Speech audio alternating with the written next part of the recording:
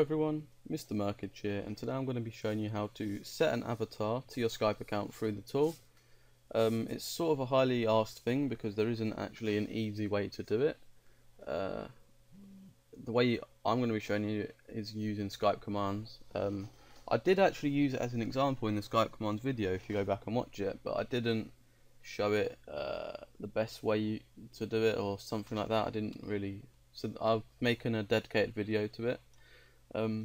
So let's get in with it. We just want a button. I'll just copy one, and that'll be called set avatar.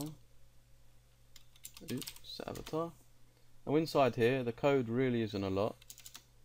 Basically, all we want is a string which will contain the path to our image that we want to set as the avatar. We want the command, like obviously the command we want will be set avatar, and then we just want to send the command to Skype. So first of all, we can just say dim path as a string, and that will be equal to directory path, which I don't think I made, and we need a backslash because we're going inside the directory and selecting m.png. And if you're a bit confused, m is something I made here. I put an image within the directory which I'm going to be using. Now this method is like the hard coded way, like I'm giving it the directory name, but we can use like what I've showed you in the past. It should be here somewhere, you know, the choose file and the show dialog, and you can use the file name like that, so you can give them free roam of the file they want to upload instead of hard coding it. Now what we need is dim cmd, so this is the command, as a string. That'll be equal to, in all caps, make sure it's all caps, set avatar space 1 and space. We need this space because we're adding on the path, which is here. So it's going to be set avatar to 1, and the path, obviously the image we want to set.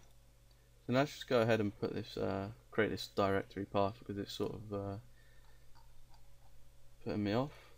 Say dim directory path as a string is equal to my.application.info.directory path, and that should be that sorted now. Yeah, which it is. And now finally Skype.send command. Inside brackets, what we want to type is Skype.command, and in brackets again we want 0 because that's the ID. I believe the ID can be anything. I'm not really entirely sure if that matters. And then the actual command, which we called cmd, and that should be that. That should be good to go. So if we quickly launch that up and give that a quick test.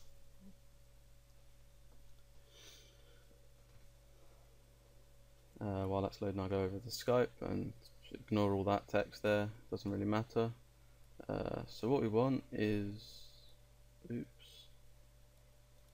customize credits, set avatar, and you can see my avatar up there has changed to, well, it's just a little marshmallow which I found online. But yeah, that is it. That changed really fast. So that is that. But next, what you might want to do is, like I said, with the file dialog, so I might as well show you it for those who don't always watch the old videos. I can take this here, we can paste that down here somewhere, so we can call that, and then inside here we can remove that and say we can just put that, the code we created, inside that.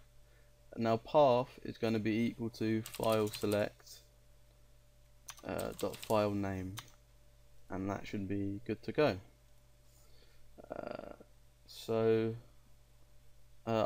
Because I didn't really show you how to type that out, I'll just pause here to let you have a look at that. But basically what this is doing is creating an open file dialog, and then the name you selected will be set to, or the file you selected will be set to path, and then we're using path the same way as the hard coded way, and we're setting it that way. So that's really it. That's all there is to that video. So yeah, just before I go, I just want to say haven't really been making videos lately. I'm probably not going to be making a lot of videos either. I'm going away for a week at the end of this month, sort of making videos. It's getting kind of boring for me. So yeah, if there's no videos, that's probably why. I just don't feel like making any. But again, just leave comments what you want to see, and I will try and get around to them whenever I want to. Other than that, I hope you have a nice day. Please leave a like and a comment, and I'll see you next time.